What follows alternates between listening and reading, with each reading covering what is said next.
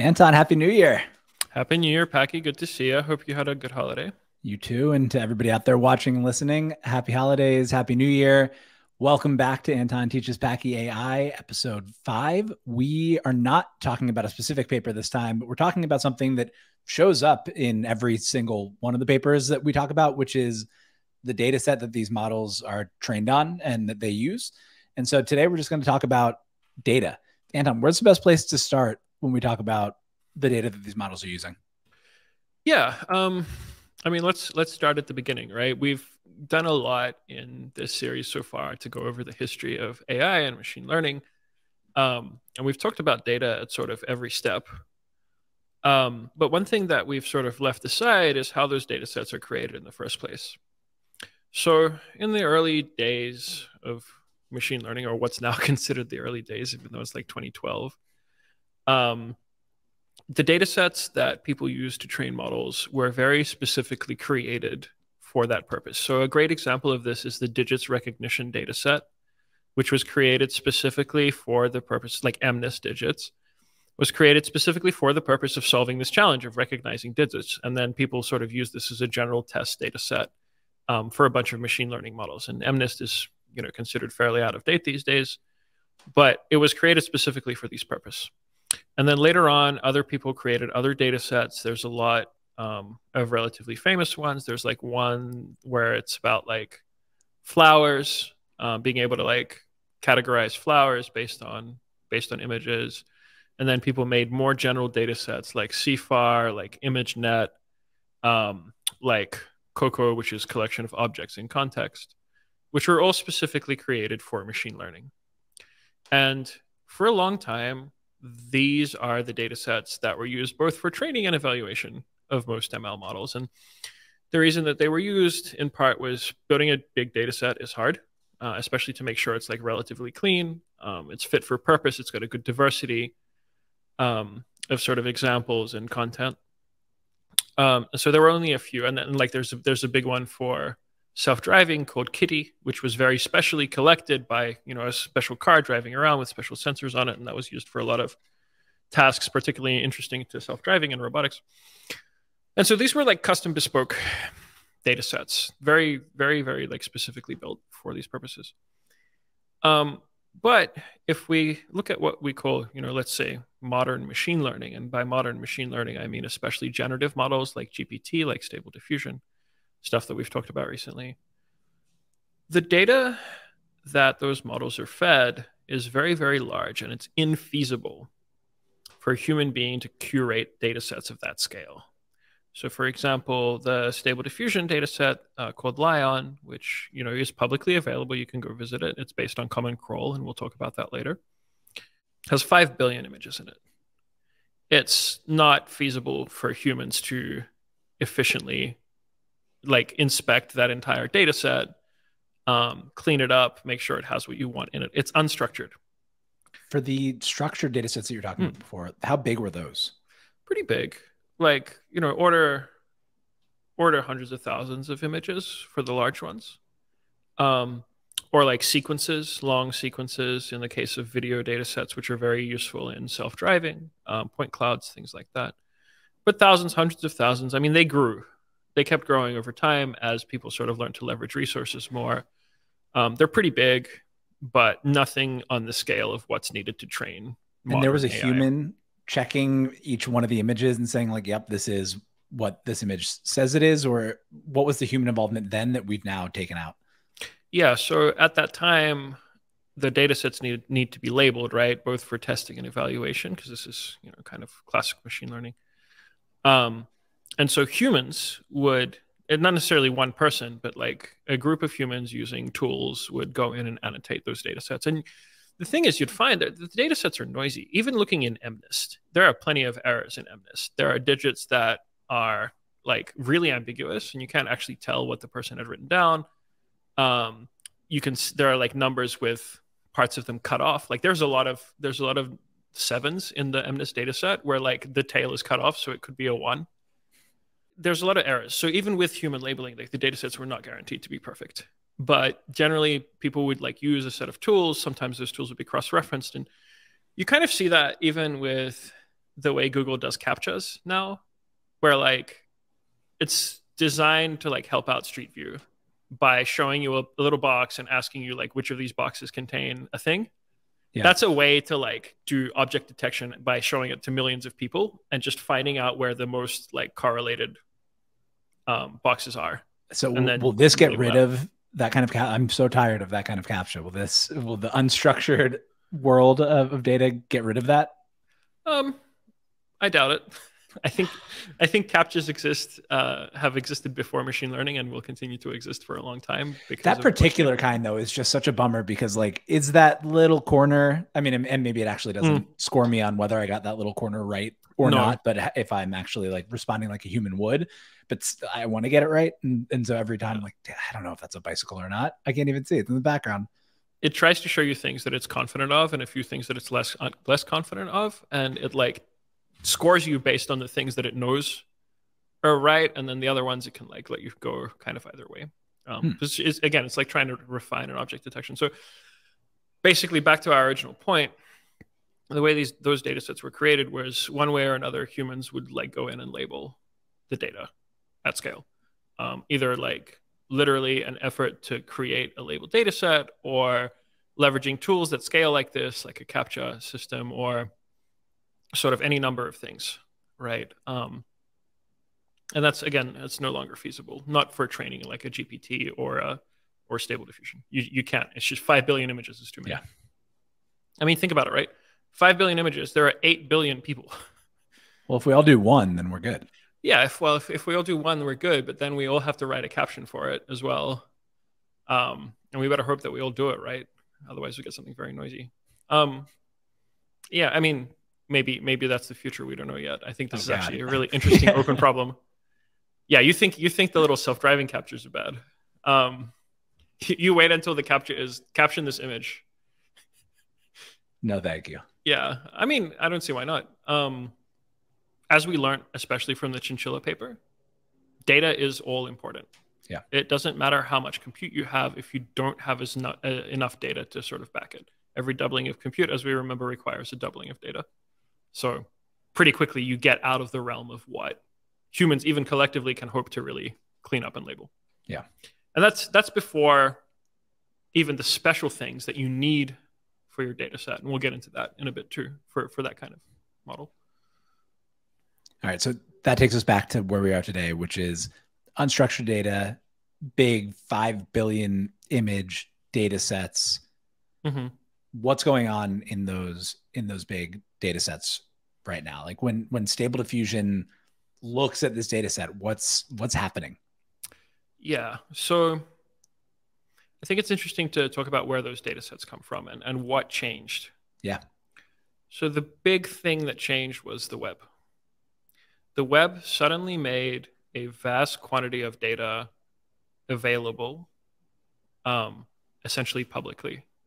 Because of the way the web works, you display an image, it ends up on somebody else's computer through the internet.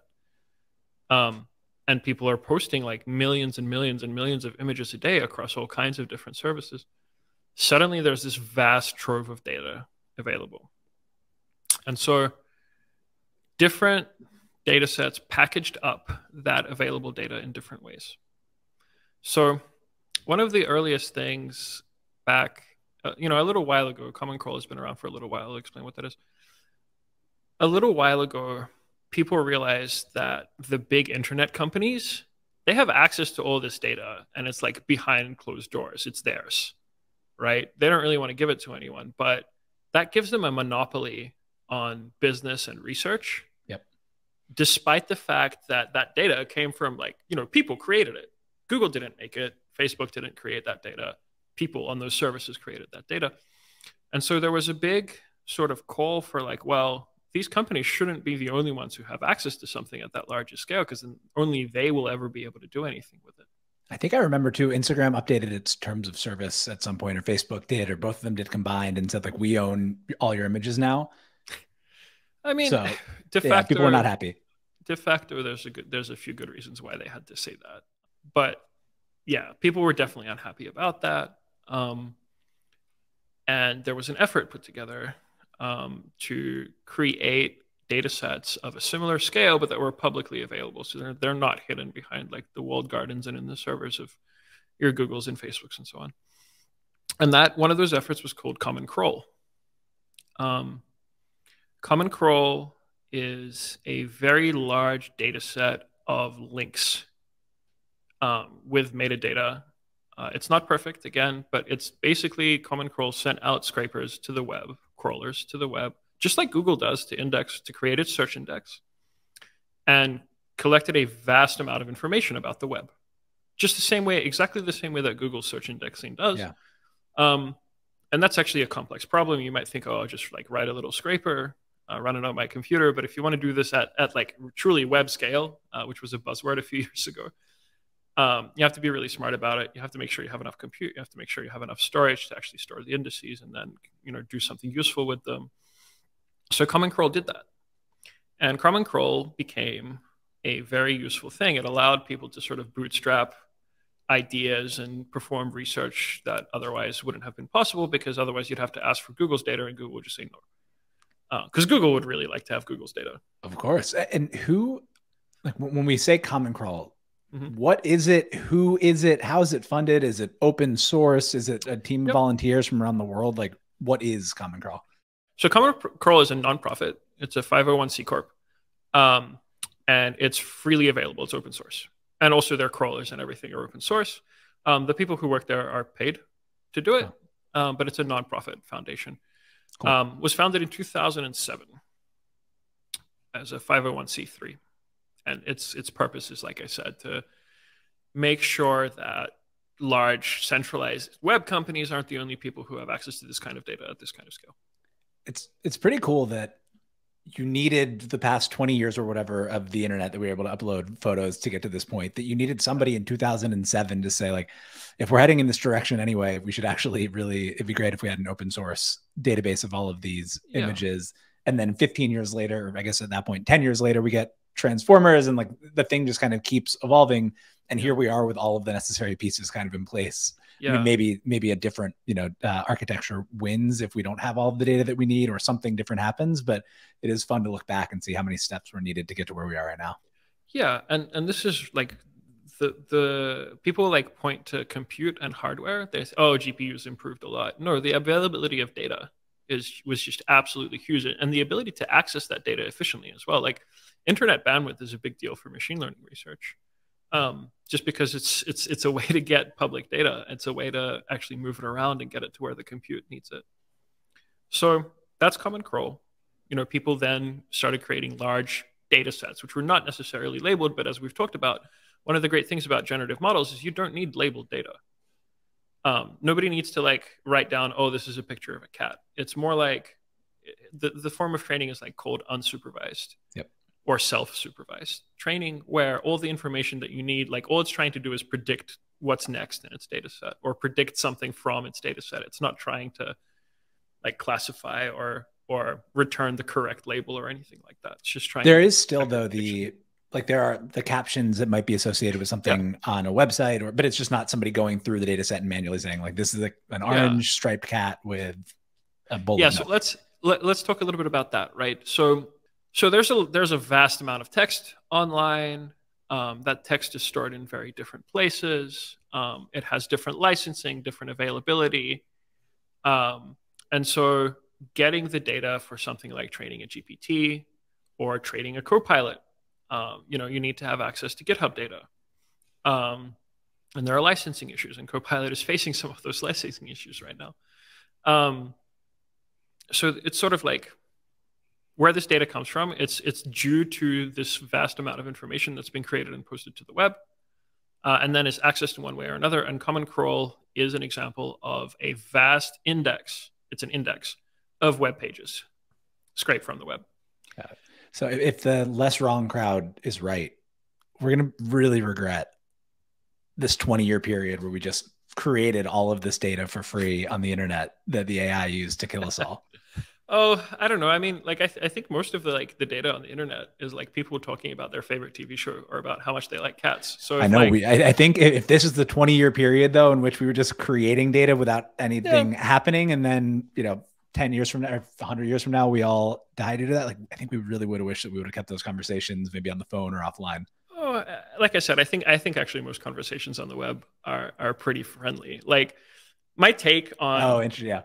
like my take on or like Reddit is another huge source of like actual conversational text. The Reddit database is like of use, and they do let you use it for research. I think they have like a snapshot of it that you can use. And there's other stuff too. But I think generally, like I have this take on AI alignment for generative models, especially, which is like, well, we're kind of already there.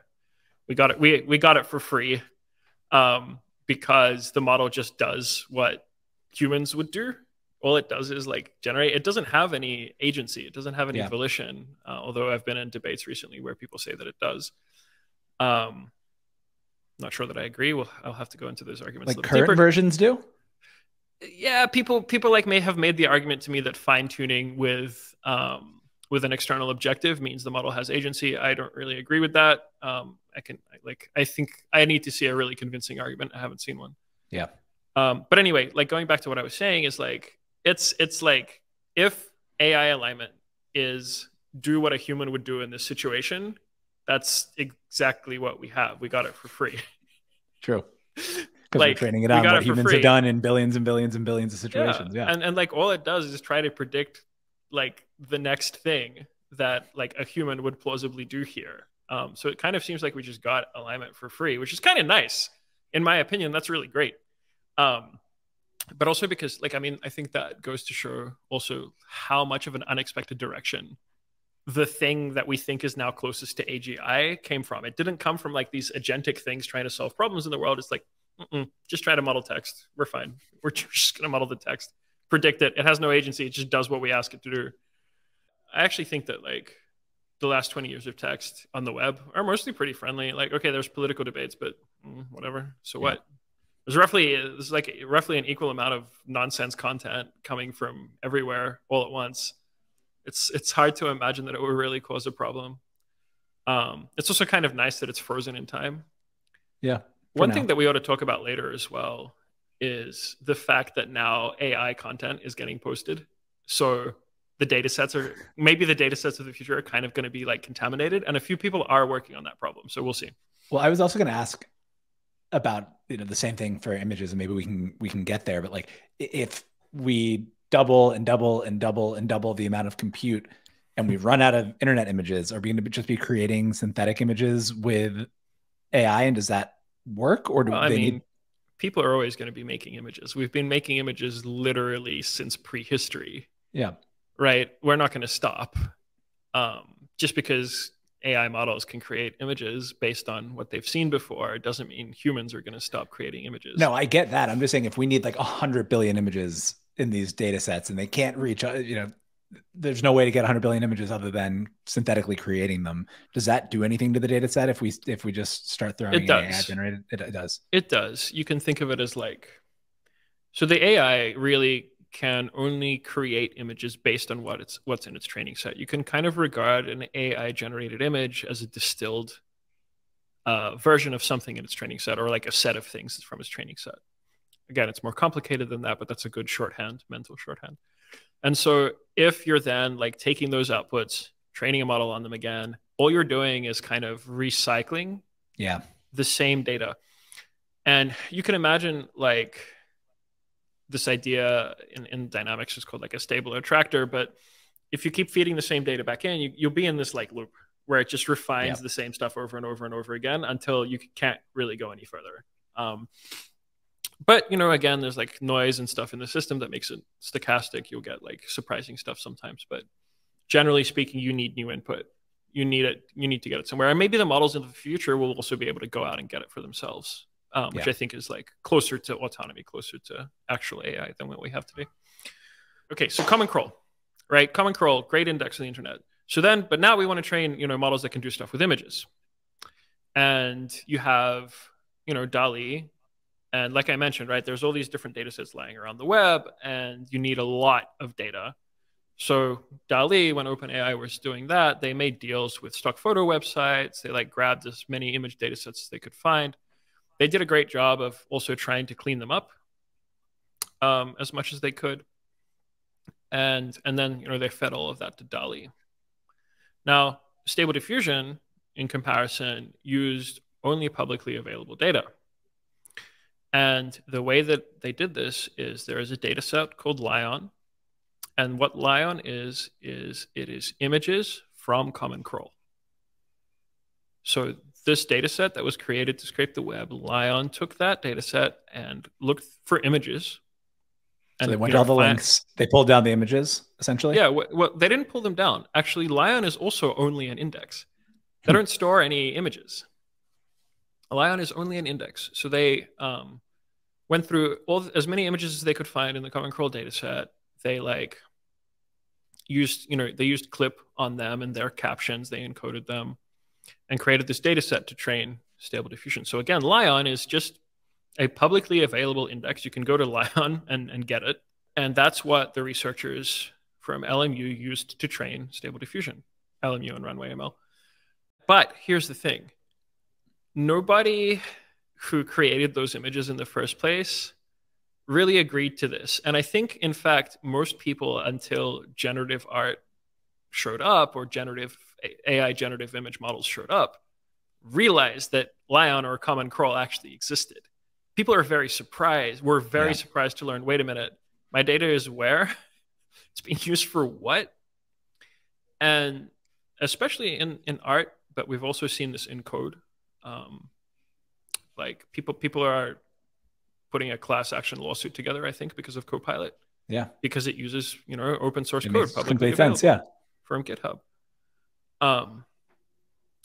But in many places, attribution is very important. And because there wasn't permission, and because there isn't attribution yet, it creates a really big problem. And I think this is something where technologists and creators are really talking past each other, especially in the art world right now.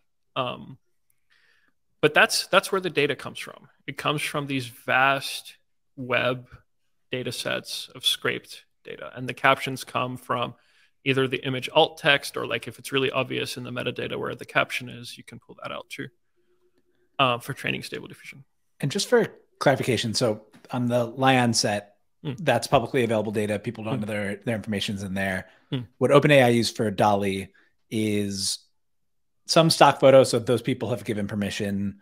Some data sets from is that less of an issue with DALL-E, or is it the same kind of issue because they use a bunch of data sets?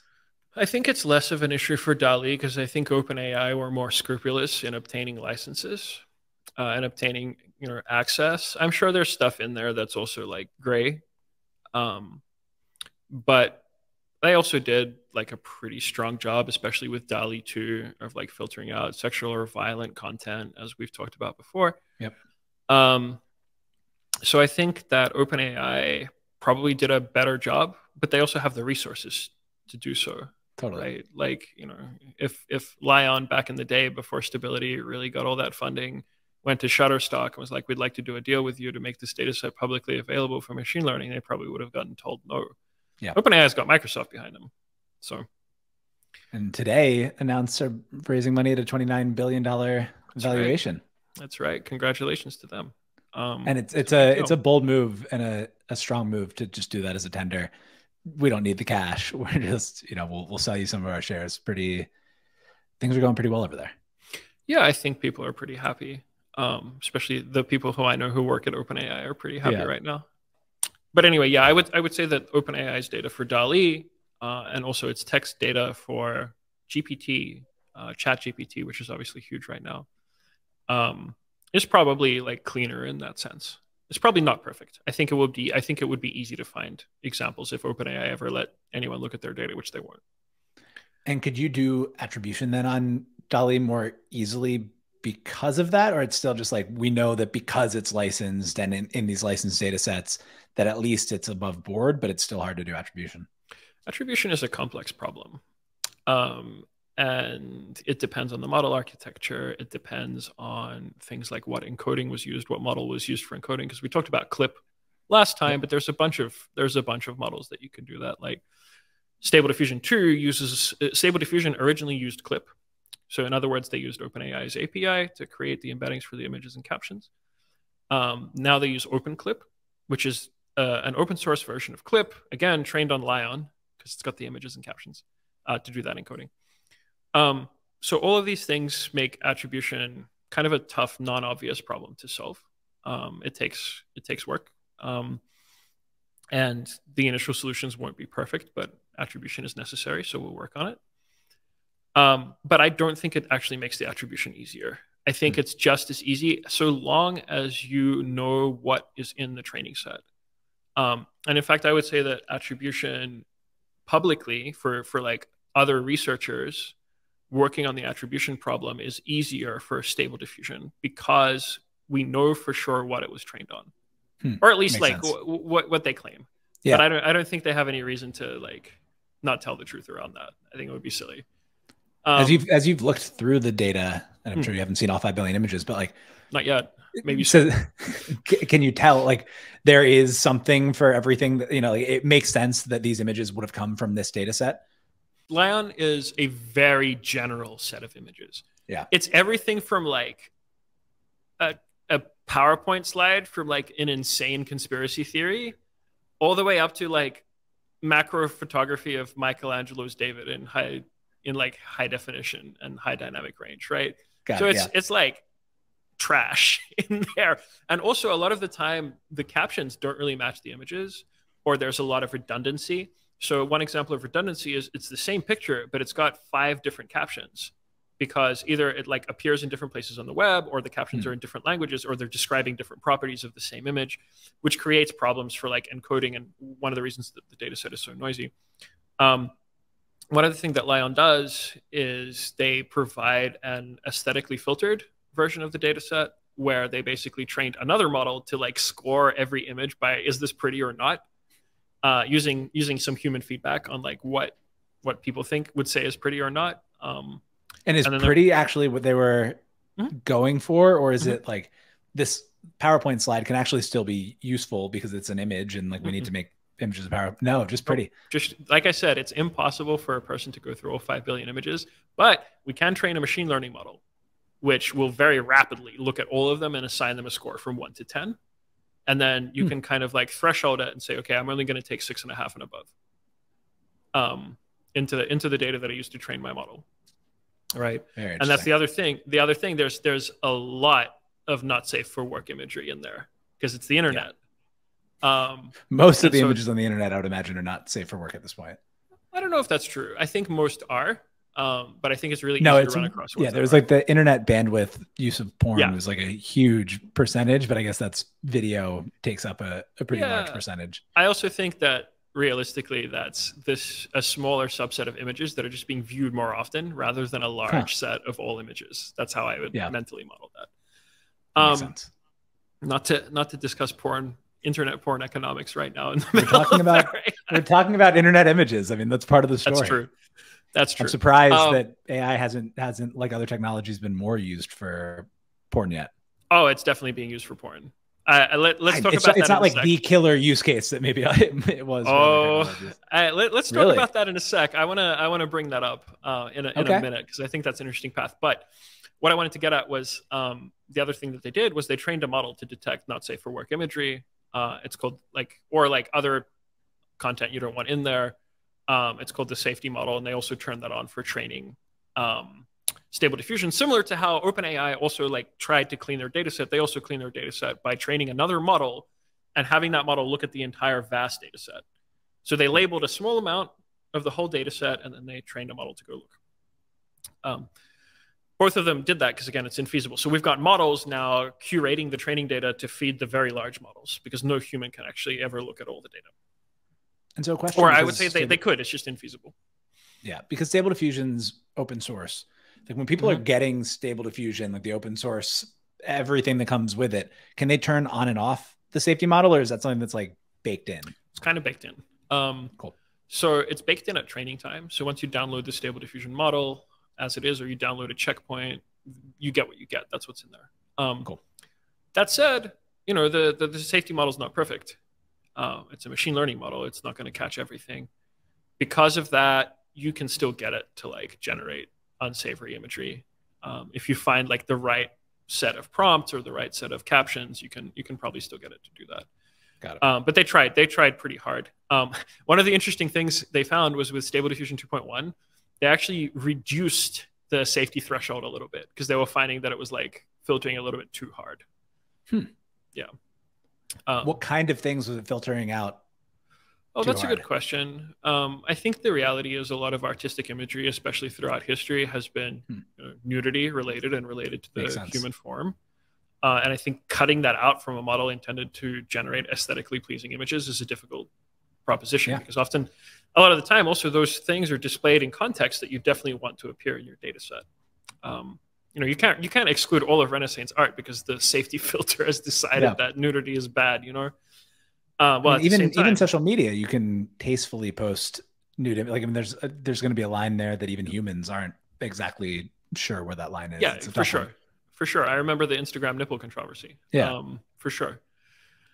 Anyway, so we have these data sets. They're so large that we need other machine learning models to filter them and to sort of understand them. And then that gets fed into Stable Diffusion.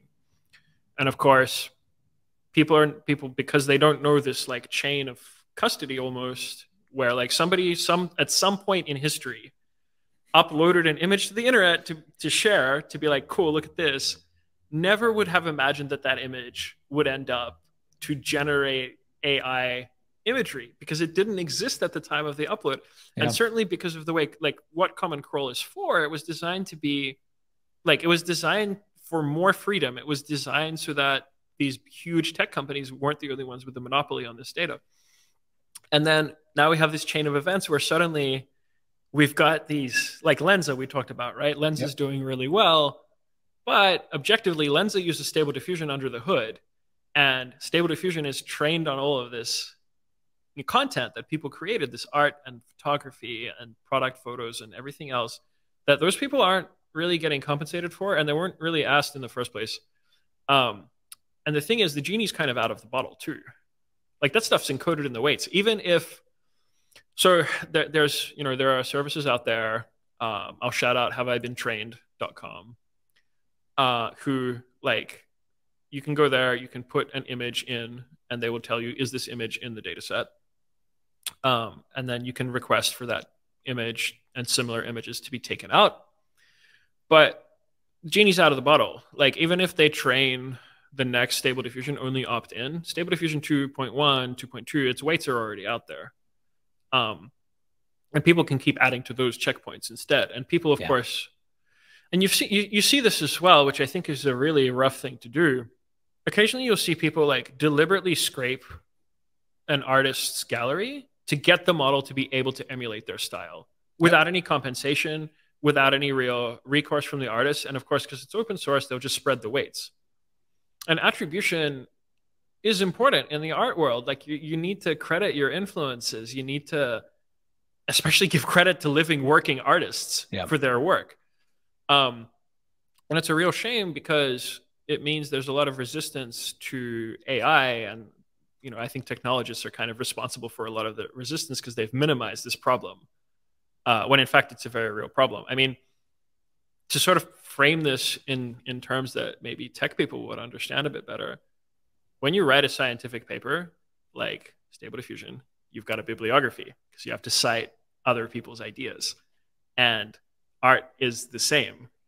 If you use a living artist's work without crediting them, that's plagiarism. And in the scientific community, it's the same thing. If you like lift like straight up other people's papers, you're going to get severely smacked down by the community as soon as people realize. But technologists have like kind of talked past that. But the fact is like these images which artists put up or creators put up for completely different purposes, and of course they could never have anticipated this purpose because nobody anticipated Stable Diffusion even 5 years ago, are now being used and they're not being credited. And so this is real. Can you steelman the tech argument? Like what would the technologist argument be as to why this is not a big deal or people shouldn't worry about it or whatever argument they're making? So I'll give you the weak arguments that technologists have made, and then I'll give you my version of the strong argument. The weak arguments they've made is if you're against this, you're standing in the way of progress, which is really not the point people are making. They're like, no, I just want credit. Yeah. And that's very silly. It's a very silly thing for technologists to not try to assign credit, because then you get everybody kind of pulling in the same direction. You turn AI art models into something that amplifies the work of artists instead of like subsuming it. It's almost like laundering artists' work through a model. It's like laundering. It's like, no, you didn't really make this. The AI made it, but you couldn't have made the AI without the artist's work in the first place. So you're kind of like laundering it as in a way, and like saying, no, this is like made by this thing that we own. It's not made by you because it's an image that doesn't exist, hasn't existed before. So anyway, so that's one like bad argument that technologists have made. The other argument that they've made is in response to an argument which many people have made that, oh, this is going to replace artists. And then technologists are like, well, there's always new tools. We always find ways to do them. And it's like, well, again, in that argument, I really think both sides are missing the point. I'm of the opinion that we won't really replace human creativity. One, because humans make images. Two, because the models are fundamentally bound by images that are created elsewhere. Yep. Fundamentally. So in order for those models to continue to make new things, and again, like human preferences and tastes change. The architecture that we have today, for better or worse, is very different from the architecture we had even 50 or 100 years ago. Artistic styles like come and go all the time. Even the sorts of TV shows people watch even from 5 years ago is totally different. Like, yeah. Even I think the great example of this is like how stale memes from 5 years ago seem now.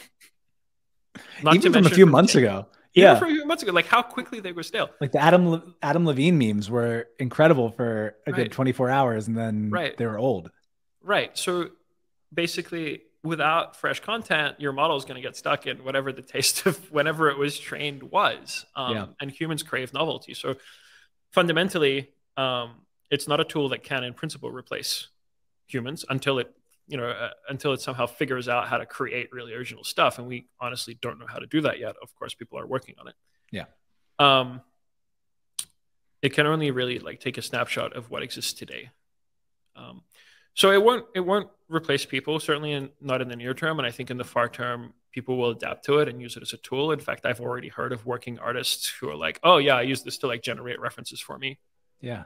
So that I don't have to use like people's actual photos. I can be like, oh, I'll just type this in and get like something that kind of looks like what I want to do, and then I'll like do my artwork from that. And so that's kind of a weak argument as well. It's like people are worried that it'll displace them out of their profession. Results are not really good enough yet, and when they do get good enough, I think we'll have had time to adapt to the point where this is another tool in the working artist toolbox.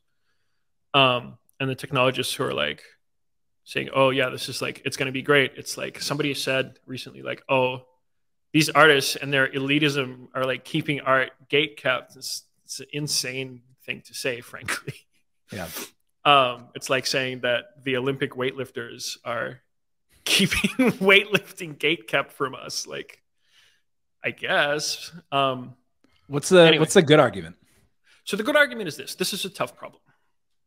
The good argument is because of the way Stable Diffusion and other generative models work, the attribution problem is not trivial. It's true that almost always the model generates an image that's nowhere in its training set. And the way that it uses images from its training set to generate a given image is indirect. Because it's not like it goes and looks up what's in my training set that's like similar to this prompt, and then I'm going to mash them together. Although there is a type of model that I'm very excited about called retrieval models that do something very similar to that. It's more like they learn that, okay, if you give me this text, if you give me this caption, I'm going to be like in caption space, and using what I know of caption space, I'm going to iteratively create an image that gets closer and closer to an image that would have had that caption. So it's very indirect. But at the same time, the reality is that the only way it can generate any image is from the data that was in its training set. So attribution is generally possible, It's just a very difficult problem. And it's a problem that people have not really had an incentive to tackle because we're so early in a lot of this. And I think that a lot of different ways of doing this have not really been tried yet. This one's similar to the idea that you hear often, which is all art. And you say that, when there is a direct kind of reference, it's important to cite your kind of inspirations and your references. But a lot of art and creativity is just like, I heard this song 6 weeks ago and it got earwormed me. And then I saw this piece of art and then I by myself came up with this thing, but because all those other things were floating around in my head, it sounds like in this argument, it's kind of close to that. It's close-ish. It's close-ish, but I would say for the model, it's much more explicitly like that. Right. It's much more explicitly because I saw this, and this, and this. This is what I'm going to create. Yeah, it has a better memory of its sources than I do. Yeah, and it's not even really a memory, because another way to think about it is like this. You can think of it as a hierarchy of concepts, right? So remember, the big innovation in Stable Diffusion and models like it is this idea that we can encode text and images in the same space. Yep. So we want an image and a text, like to encode them somehow that they encode to the same thing. That's the big innovation. Yep. And so this is where this more explicit part comes in. So you have a hierarchy, like the concept of head, for example, human head, right, appears in art almost everywhere in art. Can't point to can't say this head is definitely like this concept of head. If you just typed a head into Stable Diffusion, you would get a picture. It would be a head, but it would be very difficult to credit any specific or particular references to it, especially in the broad strokes. Yeah. Right. But in the fine detail, you can start pointing to things that are more direct influences because of the way the diffusion process works, especially the guided diffusion process. So when it gets to the finer details, it's going to start pushing it towards specific things that it thinks are close to the text that you typed in. And it's going to start pulling more explicitly from them as it fills those details in. And there's a bunch of research going on this right now. There's a great paper that's very recent, December 22nd. Let me pull it up here. This guy. 12th December, 2022. It's called Diffusion Art or Digital Forgery, Investigating Data Replication in Diffusion Models. And I'm glad somebody did this so I didn't have to, because their results are pretty great. But they really take a deep look at this relationship between like input text and captions in the training set and what images are produced and the similarity between those images. They do a really deep dive on this. And this is like, yeah. Anyway, long story short to what you were saying, there are general concepts that the model learns because they're evident in many, many examples. But then specific details are attributable to particular things that are associated to things in the training set that are associated as being, in some sense, close to the input caption. Because remember, the way this is trained is like you show it an image, you show it a caption, and you try to get the model to create that same image from the caption that you input. So another way to think about this is if the model was perfect, in other words, trained without noise, the data set was beautiful and clean, if you gave it a caption, it should generate the image that would have been in the training set to match that caption. Or another way, even if there is that caption in the training set and you like randomly stumble on that and type it in, you should just get that image back. Yeah, if the model was perfect. Yeah. But it's not. And in fact, we probably don't want it to be perfect because we like originality. And this is kind of like, you know how when you use Stable Diffusion on Hugging Face, there's like that guidance parameter. Yep. That's how much to like listen to the caption, basically. Because if you Stable Diffusion generates images. If you turn that guidance all the way to 0, it will make a picture for you. And the picture that it will create will just be like its idea of a picture. Out of all possible pictures, it will just create a picture of some kind, right? Will it create the same picture for everybody who puts it at 0? Or it's just going to pick something totally random? So the way that Stable Diffusion works is it starts off with a random vector and it decodes it. Remember, it denoises it. So if somebody has the same random seed, it'll create the same a picture for you. But if you like add guidance, but the thing is like, I don't know if you've noticed this effect. If you crank guidance all the way up, I think it goes to 50. Sometimes you get like a really good clear, snappy image. But a lot of the times you get this like fry effect. Yep. So that fry effect is from it like really trying to land in that right part, but there's nothing there. So it's like trying to diffuse noise. Yeah. And this is again why it makes it so complicated, because the caption doesn't necessarily determine the image that you get completely. The random vector that you start with also helps. The amount of text guidance that you apply helps or changes what you get. But the reality is still the detail and imagery that it generates comes from somewhere in its training set. It may not be directly related to the caption that you punched in, but it's coming from somewhere. And to a greater or lesser extent, different aspects of those things can be attributed. So it's not an impossible task. It's just really, really hard. And that's why people aren't working on it, because we're at the dawn of this stuff. People are figuring out like how to make this useful, how to make it fun and interesting. Like, and frankly, also like a bunch of people are trying to figure out how to make money from this. Yeah. Because it's a new technology and that's kind of what we do. But it's hard. The Steelman response is the reason we don't have attribution yet is because it's a tough problem, which is not yet resolved in ML research. But people are actively working on it in really important ways because, in part, not least because people have asked for it. People have said, listen, this isn't good enough. You know, you can't just kind of launder our work through these models. You have to give people credit or like let me opt out or tell me that I'm in there, something. You mentioned the lawsuit on the Copilot side. Are there lawsuits happening on the art side, or like what are people doing in the art community to like try to stop their work from being misappropriated? Yeah, so the class action lawsuit against Copilot is because I think it's been shown to verbatim regurgitate code that is licensed open source, and so there's a copyright issue there. Yep. We'll see how that shakes out. I'll be really interested to see, because one of the things, as I talked about, that I fear the most is an increase in the power of copyright law over derivative works. I'm frankly terrified of that. Bad situation for everybody except Disney, like I said, and I guess Microsoft. In art land, I think.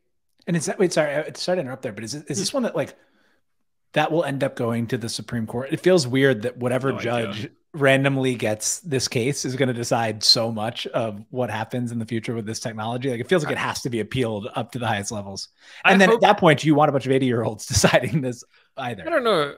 I hope that it's the judge from the Oracle Google case, because he took the time to learn about the technology and get a feel for it and understand what an API was before he made that judgment. So I'm hoping we get someone like him to sort of decide this case. But it is, like you said, it's like important. I don't think it'll go to the Supreme Court, but it's very important and probably will decide the future. The other thing that I want to add before we finish the episode is, so there's like a lot of unstructured data on the internet, but what people realized is if you want the model to do a specific thing, you have to go out and find the specific data. And so that's how InstructGPT and ChatGPT are created. And there's actually people creating data for them. People who are like having text conversations, which are then fed into the data set. So with respect to copyright, right? It's really clear on like GitHub what the licensing is. Software licensing is something that's been covered a lot. So the actual challenge is more structured and straightforward. There's a legal theory. Over in Artland, there's two things. One, DALL-E 2 is proprietary. So you don't really know what's in it. But again, I feel like OpenAI have been pretty scrupulous about where they get the data from. And on the other side, with stable attribution, stable diffusion, nobody really owns that data set. It's like publicly available stuff from the internet. I don't know. It's your problem. And like, do you want to go through the terms of service of every single website that might be in Common Crawl? Nobody's going to do that. AI might at some point, but yeah. AI might at some point, truly. So nobody's going to do that. So like, there's not really a legal challenge, because like, who do you legally challenge? The weights are open source. You're gonna like put DRM in there. That's terrible. So it's really hard. It hasn't really started. Although there are petitions out there from like people who are like, oh yeah, we need to like lobby Congress. And then you look at who's behind some of those petitions, and it's like Disney. Yeah, Disney lawyers. We talked about this. It's yeah. So that's the thing. So we'll see how the copyright shakes out. So, we talked about these unstructured data sets. We talked about how they're like scraped from the internet, like they're pretty noisy. So one thing that we discovered is if we want the model to do a particular thing, we need to go out and get specific data. So when people do like Dream Booth or fine tuning stable diffusion, they need specific data. And one thing that's surprising, which maybe a lot of people aren't aware of, is models like InstructGPT or ChatGPT are fine-tuned on not data that's collected from the internet, but there are literally rooms of people who are having chat conversations about different topics that they're given to have conversations about to train the model to know how to have a conversation or to follow instructions. And is there something special about those people? Like when I ask about Aristotle, do they have like an Aristotle scholar having a conversation, or it's really just for the structure of like how a human might have a conversation and answer questions? It's some structure, some content. It's mostly structure. There are services out there, though, who are very focused on providing very high quality data with domain experts. One example of this is models intended for mathematics. There are companies out there who were like, yeah, we're going to put like math experts, or at least people proficient in mathematics, on these things to like help create these data sets. So we've like gone full circle almost, where like structured data sets, very highly curated, people worked on this, to nope, just ingest the internet, to wait, we need highly curated data sets, which are like created by humans again to feed the machine. I wonder if that's, because there's this cycle in hardware, right? Where it's like you put the RAM closer to the CPU, you take it away from the CPU because you get more RAM, then you put it closer to the CPU. And this just like goes over and over and over and over again in computer hardware. I wonder if this isn't going to be like a cycle in ML. We'll like use all this contracted data to like fine tune it. And then we're like, okay, no, we need a lot more data for the next size model. So we just ingest everything again. And it's like, it'll give us these great capabilities. But then we'll be like, okay, no, now we want these new ones. So we better fine tune it, create this new data. We'll see. And is a way to think of that as like OpenAI contracting somebody to fill in the gaps that it just like can't find on the internet, or like how are they determining what to pay for essentially? Yeah, that's a big open question. It's like right now it's like hope that it's good. What's happening with this like human created data is you've got the model, you've got GPT, and then you want to weight the model to like give more frequently, like, because like remember we talked about it, all it's doing is predicting. Yep. So you want to push its predictions in a particular direction, and the way that you do that is like show it more examples of the thing you want it to predict, making them more likely. But whether or not they're getting what they want and if it's good, open question. I've talked to a bunch of people who are like working on this, and they're like, yeah, we really don't know. We like give them guidance and we like hope it's good. Because again, the problem is you need so much data that no human can sit down and look at all of it. And you can't go in and just tinker with the, like, it wouldn't be more efficient to just like tinker with the weights where you're like, yeah, we want more of that. Nobody knows how to do that yet. There is research. Finding concept. There was a great paper about finding like concepts embedded inside large language models. In the future, we might be able to go in and just tinker with the weights if we know what to do.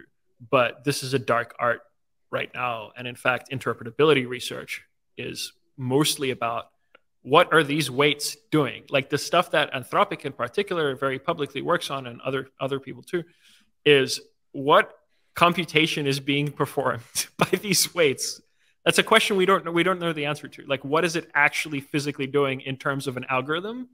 That's interpretability research. It's an open question that we're working on right now. Because like when it's easy to say, like if you look back in 100 years, like this will all look primitive. Like that feels like a very clear place where it'll feel very funny and primitive. That like the thing that we did was just hire a bunch of people to have conversations that like are kind of more like what we wanted because we had no other way of figuring out how to get the model to do that thing more often.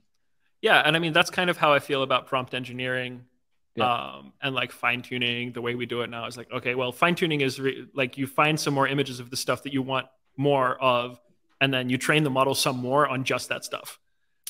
And so I feel like all this stuff is so primitive, comparatively speaking. I feel like we've got this big hammer and we're just kind of bashing stuff because it's all we know how to do. But look, maybe in the future. And with GPT-4 kind of imminent, maybe in the future we'll find out that it doesn't matter. Maybe in the future we just have to wait for the next biggest model. But I think that for now, to move as fast as we want to move, so it's like I want an image, like I want a model that produces great human avatars today. I'm not going to wait for like the giant release in a year or two of the next great image model. I want it right now, so I'm going to find ways to do that. And it's, again, the thing the open sourcing has been great for is people just hacking with this all the time, figuring it out in public in a way where like an average person with a little bit of knowledge of computers can like figure something out and share it very quickly. Whereas before, this was very much the domain of research labs. And I think that's a really cool time to be working on stuff. This makes me think of just a bunch of weird stuff, one of which is we talk about weird stuff here all the time. It's all we do.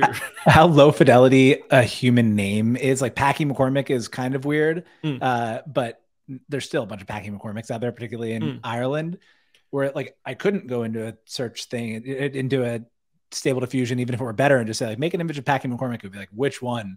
Which one? I wonder if like our names have to adapt to be more unique. So it's like, hey, make an image of like R7 we need to be more distinct to the AI. We need to, each of us, if we want, unless we want to have to fine tune the models on ourselves over time, then we have to at least have our own like identifier that the AI knows. That you're right. That is a truly insane thing that you just said. That's when we know we'll have lost the world. Yeah, I hope to not live in that future. Like I'm already scared. Like Elon does. Yeah. I'm already scared of how people adapt their behavior to social media algorithms, right? Like totally. Every YouTube has the same thumbnail where it's like a bearded guy looking surprised at something. Dude, the worst, and I feel bad saying this, but the guy who was a few years ahead of me in high school just passed away, and I was trying to Google it and look it up, and for his name, nothing came up. There were no articles, like for whatever reason, it wasn't in the news, but there were like 10 to 15 YouTube thumbnails of an image of a car crash that then were just random Indian guys talking about him as if he were a celebrity having died. It was like, and you have to imagine, like he wasn't famous. You have to imagine like anytime there's an obituary, there's 10 to 15 people in the world making these YouTube videos because for whatever reason, people click on them. It's wild. Yeah. And so this is one of the things that does worry me. People are adapting their behavior to the algorithm because engagement is very powerful. People want to be seen. Yeah. And heard. And, like the classic thing is like YouTuber voice, which I'm grateful that we don't have.